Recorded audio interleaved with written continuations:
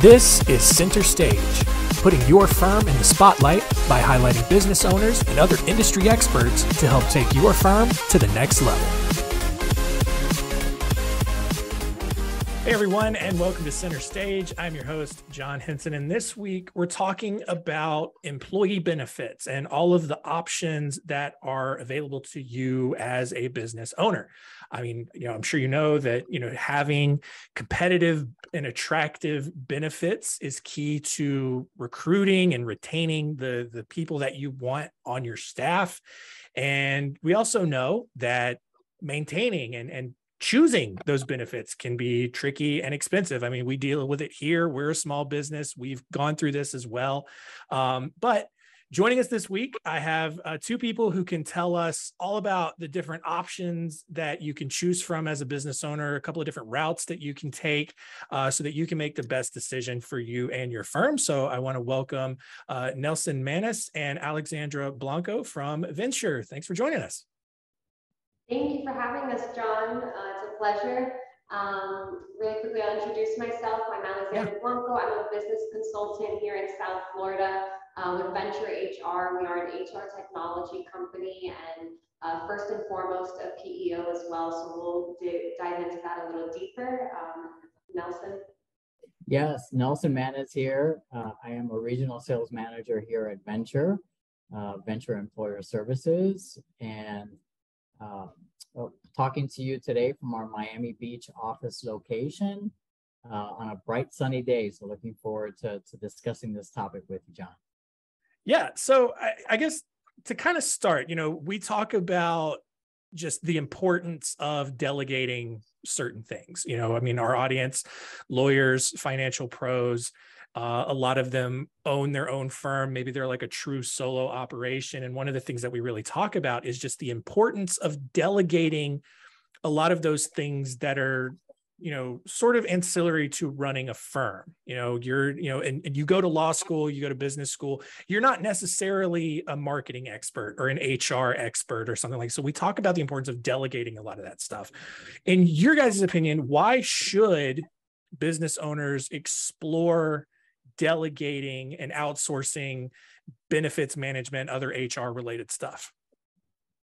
That's a great question. John, you honestly hit the nail on the head when you said the ancillary tasks that, come along with being a business owner, because most people, they don't think about being an employer. They just think, okay, I have this passion, I have this idea, I'm an expert in this field, I can create a business. And then overnight they shift from being an entrepreneur to an employer. And then you have to think about 401ks and health benefits. And as much as we want to control our baby, your business being your baby, and you want to have your hands in all the cookie jars, you're not the expert. There are people who work for 10 years studying health benefits, studying the trends, doing strategies. And so it's really, running a business takes a village, it takes collaboration, and I always encourage to bring in the experts to help you with whatever you're not familiar with. It's kind of like trying to fix, a plumbing issue in your house by yourself. You're not a plumber, you're probably going to make it worse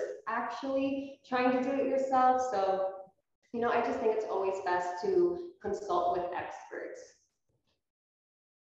Yeah, and I even went through this here at Spotlight Branding because, I was in one role and then I kind of took over a lot of the admin tasks, and I was just thrown into this world of HR and even admin and IT and all that kind of stuff I never really knew about. I knew like, okay, HR, you can hire, that's who hires people. That's how, that's who's kind of responsible for the benefits. But like, I didn't know anything about how to benefit. And so like, you already are strapped for time as a business owner. And now you have to commit to this big learning curve of all this HR stuff, especially with, a lot of laws and regulations and all of that you have to learn and make sure that you're in compliance with. So broadly speaking, what kinds of options are available to a small business owner when it comes to just providing basic health benefits, or maybe even 401k? What are some benefits, I guess, that all businesses you think should be offering to people? And then maybe what are some ones that kind of stand out that maybe can put someone over the edge and really stand out? So I think that health is something, well, not even that I think, it is. Health is something that affects all of your employees. It affects how they show up and perform to work. And it also affects their families if they have a family plan. And so this is something that is very sensitive. And even though it may be something that you don't want to look at, you don't want to think about it, you just want to kind of, put blinders on, it affects the way your employees perform at work. It affects their morale. So I think to offer health benefits and truly have an expert strategize on what are the best plans for your employees, I really think that is the best thing an employer can do. It's really unfortunate when you hear that they lose their key employee just because they don't offer dental benefits and they need a root canal. One root canal is going to cause you to lose your top performer. It's unfortunate when we hear things like that. And then additionally, at least Vensure, through our PEO model, we offer an employee assistance program. And that has a lot to do with mental health, which is not traditionally covered with health benefits. And I think that that is extremely important as well. And that's something you can even offer before health benefits. And it's very affordable, very economic. And I think that employees would really appreciate that. Even if we weren't ready to offer health benefits, I think the mental health aspect is great. And then, to your point, also 401k, helping them set up for retirement, helping them with financial literacy, savings, investments, things like that. But I'm sure Nelson also has something to add to that. Yeah, I was going to add your last point, which is 401k and just planning for retirement. I think statistically, having a 401k in any business helps you attract and retain, top talent, which is right, in our forte, right? What we focus on is the entire employee life cycle. And from a benefit perspective, I think you hit it on the head.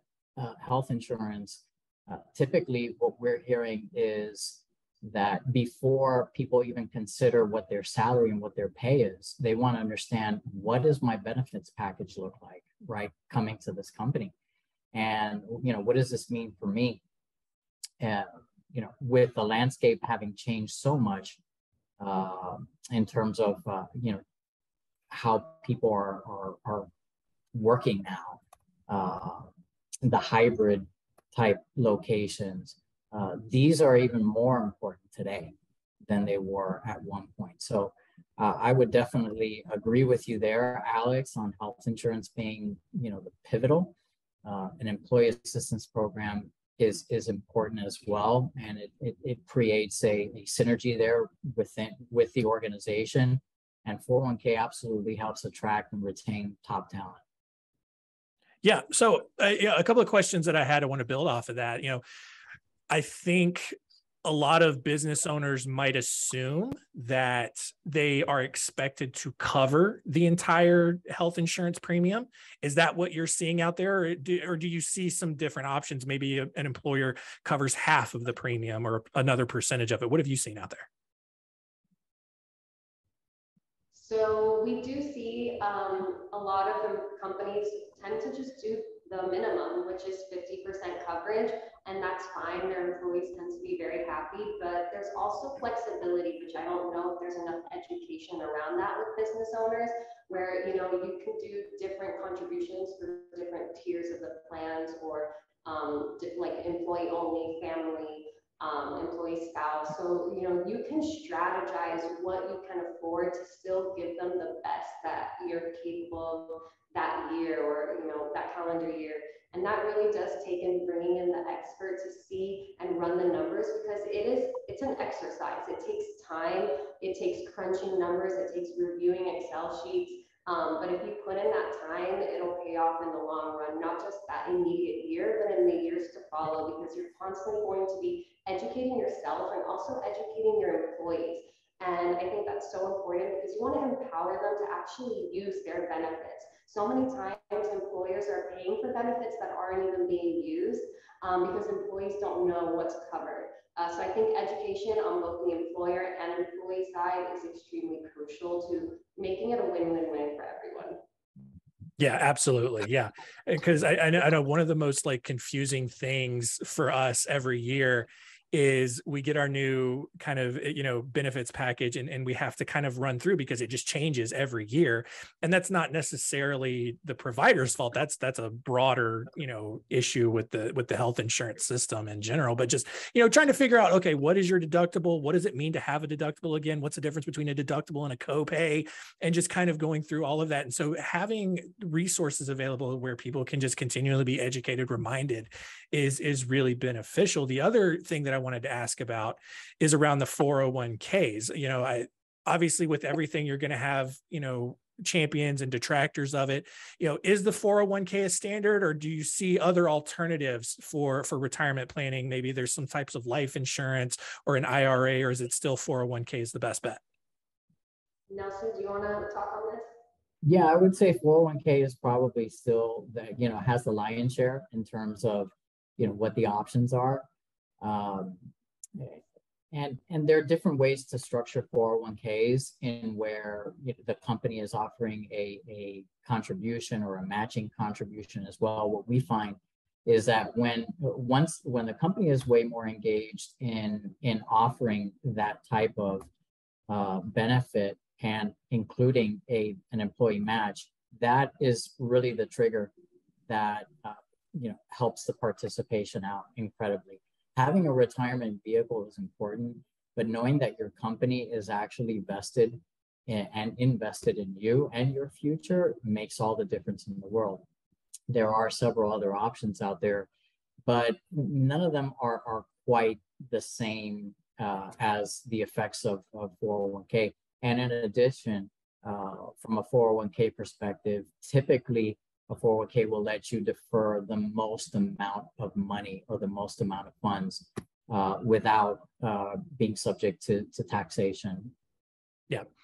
Awesome. So, I think broadly speaking, I think a lot of people know about working with like a regular insurance broker for benefits, but you guys mentioned up front, you are a PEO company.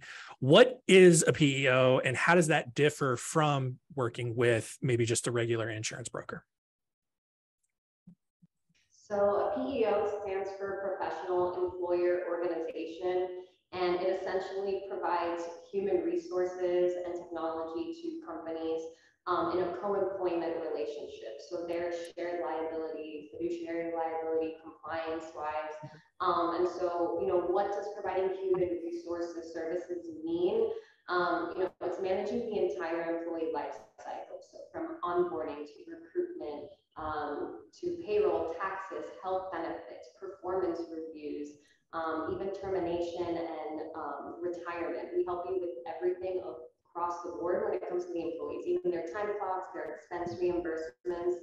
And so doing that in a co-employment model means that, first of all, you're relying on us as well. We have just as much skin in the game to make sure that we are on top of compliance, and also giving you insights and transparency into your organization so that you can actually implement changes to help you scale and grow further. So that is one of the other benefits of a PEO.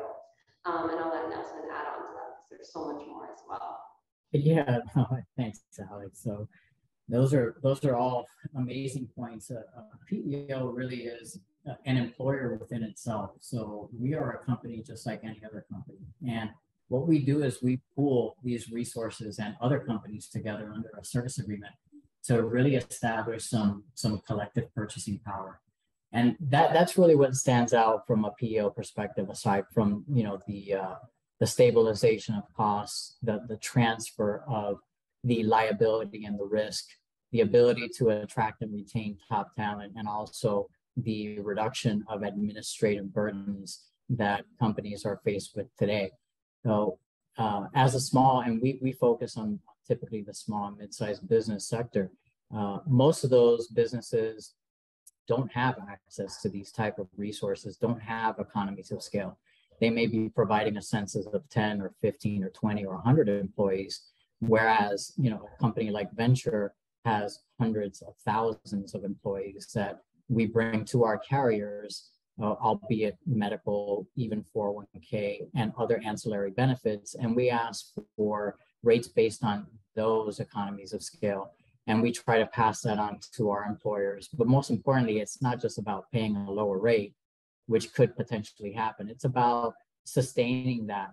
And that's what our business model allows us to do, is provide better stabilization of costs moving forward, because we can diversify that entire risk throughout a much larger pool of companies. Yeah. So if I understand it correctly, and if you guys operate a different way, please let me know, because I'm basing it off of other conversations that I've had with other PEO people in the past.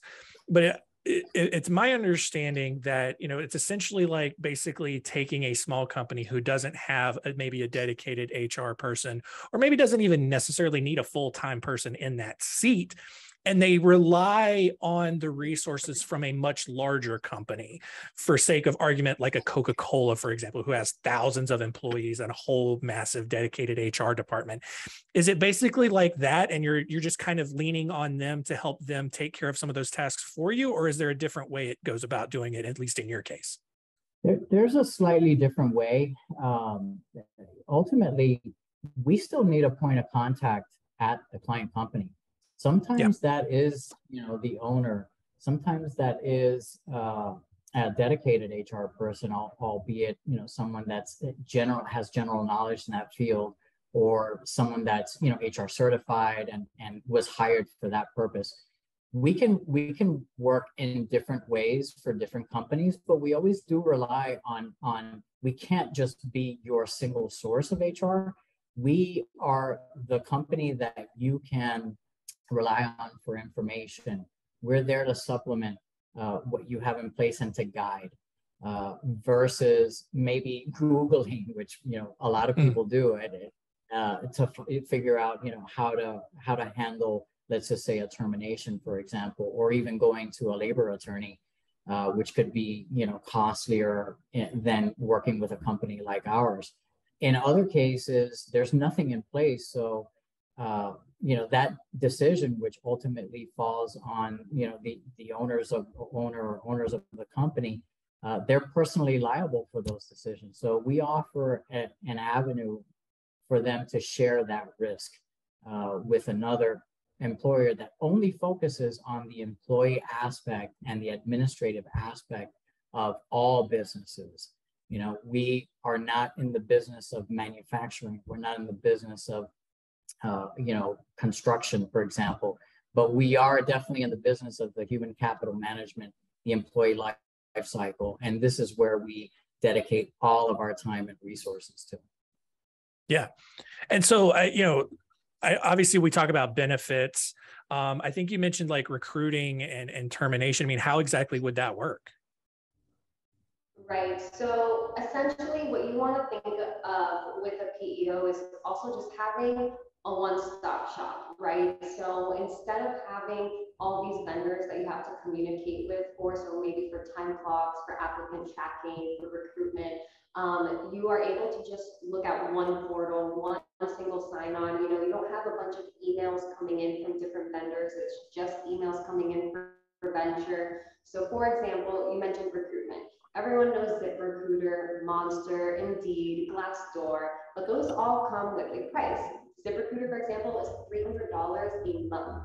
So that's included with a PEO. So instead of having to pay the individual fees for all these job postings, and then also having to use your manual time or your time to manually enter all those job posts and create them and publish them and follow up with the candidates, we have a system, an applicant tracking system, that basically just you create one job post and it goes out to all the boards.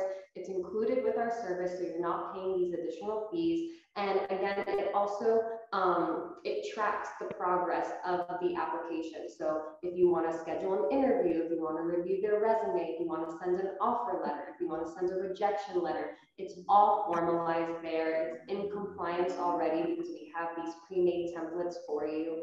And then what's great is if you do decide to hire someone, all that information feeds into the onboarding platform. So every step and every technology piece speaks to each other. And that also alleviates a lot of noise and a lot of time spent communicating with all these vendors. that don't speak to each other. Whereas in-house, internally, Vensure, we're all going to be speaking to each other, whether it's someone from the time clock department or the applicant tracking department or the health benefits. We know this is our client. We're going to come together as a team, as an extension of their team, and make sure that everything is smooth and that we're doing a lot of the heavy lifting for you. Yeah, that's great. And so I guess kind of the next step to that, we talk about the importance of documenting all of your systems and processes. And is there, I'm trying to think about a way to word this to where it makes sense. When people work with a PEO, do they then have to adopt the policies and procedures of the PEO that they work with, or whoever they're combining with? Or is there, like, if, for example, maybe they want to hire a specific person because they want to create a specific kind of culture and environment in their firm, is there flexibility in there to work with that? Or are you, do you still have to just trust that the PEO is still going to find the best person for the job by adopting their processes? Yeah, I can take that one. So we have, as a company, we have our own HR processes, right? Yeah. And as we contract and agree to do these services with the client companies that we bring on board, from a compliance standpoint, there's a standardization there, right? Depending on what state that you're working in, and all states are not equal. we all know that, right? But depending on the state that you're working in, we will, from a standardized level, have the same compliance needs and requirements as our client companies. That being said, we also will cater to helping companies create their corporate culture and keep them in compliance, most importantly, while they attempt to do that. So we want to do an HR assessment when we bring on a new client company. We want to better understand what their initiatives are so that we can continue to further help them grow that culture and share that responsibility throughout our contracted relationship. That's essentially how that would work. Awesome. And if I can add on to that, so Nelson mentioned that we really want to understand these businesses and when we're initially meeting with them, and that's actually something that's very unique to Vensure, and it's our diagnostic model. And that diagnostic model is essentially, we don't have pre-bundled packages. We don't believe in a one box fits all. Every business is different, every industry, every culture, to your point, right? So we like to do a diagnostic, and it's essentially like an audit. And we're going to audit all your processes and procedures. We're going to get to know, are you more corporate? Are you more family style? What do you want your business to look like? And with that, we can implement a game plan. And sometimes it's all at once. Okay, we're going to do this all in one go. Or sometimes it's quarter by quarter. This is what our game plan is going to be. And that's really where the people support comes in as an extension of your business. And we've honestly been complimented by many of our clients as well, that they felt that prior to being with Vensure, they had to change the way they did things, and they had to change their processes to meet the capabilities of the vendors. But with Vensure, we are so flexible and so customizable that they don't need to tailor their business to meet our capabilities. We really tailor our technology to meet their needs and their wants. And I think that is where a true partnership comes into play. So I think that's really special and unique about Vensure. Yeah, and that's great. And so I guess kind of the final question that I had for you two before we wrap up, and I know this could be a little tough, but broadly speaking, what are the pros? That's the easy part. But what are maybe some potential downsides to taking the PEO route? Well, first of all, I think that one of the cons of a PEO is it is an investment. We are providing Fortune 500 benefits, Fortune 500 technology to small and medium-sized businesses. So it is an investment, but the pro on that end is that usually it reduces your overhead costs, and year over year you have more predictability with your costs. There's not so much fluctuation or volatility. So that is, a con and a pro in of itself. And I think another con is, back to business owners wanting to have control over their business and have their hands in the cookie jar. It can be really difficult to relinquish some of that control. And that is what you're doing with the PEO. So you have to know that before you enter that relationship, that you have to be willing to be open-minded and collaborate with another partner. And so those are two cons that I can think of. Yeah. And that's, we do, but we talked earlier about, the delegating aspect of that. And I think one of the ways, and we've talked in previous episodes about that control aspect. And I think if you are still able to keep that, open door of communication going in and continuing to collaborate, it makes that relinquishment of control a little bit easier because you're still on top of things and you're constantly aware of what's going on. Nelson, did you have anything you wanted to add to this discussion? Well, no, I was thinking about those same, the control and actually gaining better control.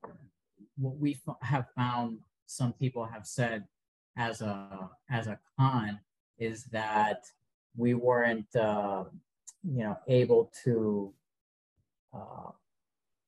be the crutch, if you will, or play the bad guy role in some cases, where some employers were looking for us to be that compliance company and to be that, let's just say,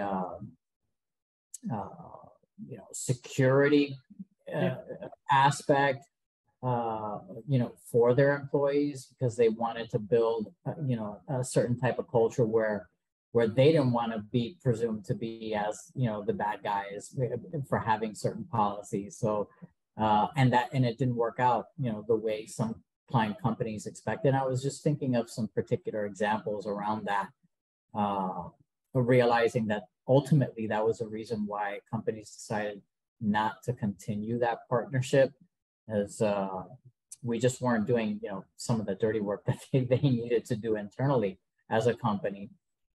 So, and understandable, but that's not what a PEO really is for. In order to be a true partner, and I listened to something today, which is critical. We both have to be going in the same direction. We can get into a car, but if you're going in that direction and someone else is going in the other, then that relationship is just not going to work out. Yeah, absolutely. So I don't want to end on any negative notes. So I mean, what are then some of the big reasons why you might want to explore the PEO route? Well, for the model within itself, I mean, the stabilization of cost is something that we hear is a tremendous benefit and feature of the PEO model. Having insights into what future costs, not only current costs, but how we can withstand some of the unfortunate incidents that happen when you're dealing with medical insurance, when you're dealing with benefits, when you're dealing with payroll taxes, when you're dealing with compliance, and having a company there to share that risk with you, and a large company with expertise, obviously, makes all the difference in the world while companies are trying to navigate through the now hundreds of different regulatory divisions that they may fall under. The attraction and retention tool is huge. Having a company like ours and all of the benefits that are offered to employees really enhance how they're attracting, what type of ads they're putting out there, what offering, how they would compare to some of their competitors, and gaining competitive advantages over their existing competitors. That's what everybody is out to do, right? Is how do we attract the best people? How do we retain them? And a PEO could actually bring in a lot of Fortune 500 style benefits to small organizations that allow them to really recruit at a very, very high level. And then lastly, that reduction of the administrative burden, it's freeing people up to do what they do best. And I think we really touched on that early, that, regardless of the business that you start, that's what you are an expert on. You are not an expert on, procuring health insurance, dealing with, as you said, all of the nuances, whether, how deductibles work and co-insurances work and things of that nature. That is, an expertise within itself. So having a company like a Vensure company like ours that can really help companies navigate through that could be the difference between, scaling to and really achieving their goals as a business. Awesome. Yeah. So I think yeah, go ahead. Two pros of a PEO as well, in addition to that, is first of all, just enhancing your employee experience, because that's what we mentioned, right? We're helping you manage the employee life cycle. You focus on your product, on your service, and on your clients. We're not going to touch your clients or your products, but if you truly see your employees as an asset to your company as opposed to a liability, I think the PEO makes so much sense.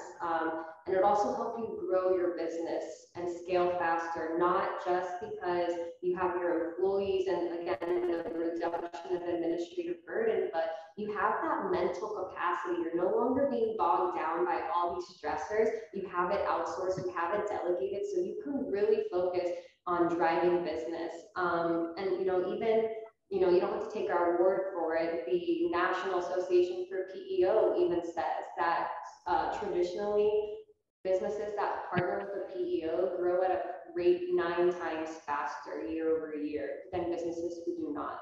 So it really is just overall, I think, an amazing model, and it may not be for everyone, and that is why Vensure offers ASO and payroll only, but even then, there's carve-outs, we do tiered pricing, we can white label the technology. So again, that's something that will make your employees feel like, wow, I'm working at this gigantic company, look at this technology. And we're able to do that for you.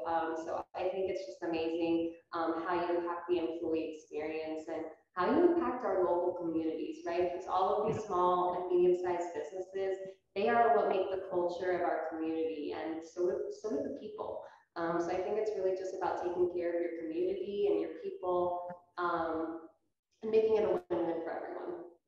Yeah, I love that. So how can people reach out to you to see all of the things that you guys offer and potentially set up a relationship? You can reach us via email at alexandra.blanco@vensure.com, and also on LinkedIn, Alexandra Blanco, and then Nelson. Yeah, Nelson.Manes at Vensure.com, LinkedIn as well. Just look me up by name, Nelson.Manes. Yeah, awesome. And I'll have that information in the show notes there. One final question. One of you, both of you can answer it. We got 2 people on, so we could have some bonus here. But it's our final question we ask everybody here, and it's, if you had one final piece of advice for our listeners, what would it be? Don't be afraid to look at what options are available out there in terms of a partnership as it relates to your human capital management and your number one asset within your company, which should be your employees. We're not the be all end all. Every company, for the most part, can do similar things in this business. What differentiates us is that we work off of a single source platform, and we don't try to box people in, as we alluded to previously, into one particular model. It's not, this is what we offer, you need to fit in, and if you don't, we can't do business. No, we can look at this from top down or bottom up. We can start with simply just offering a payroll service, all the way to adding HR to that on an administrative service model. And then we can even go into a co-employment relationship or even an employer of record. And there are many businesses that do not want to get into the employer business. And so take a look at all the options that are available out there.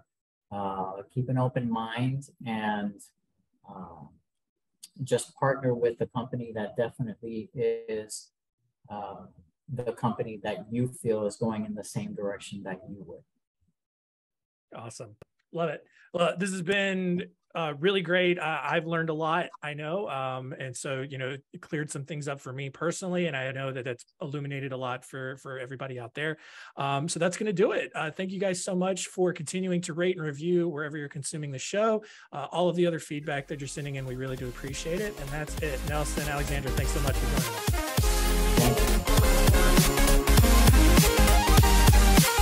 Thanks for listening. To learn more, go to spotlightbranding.com/centerstage.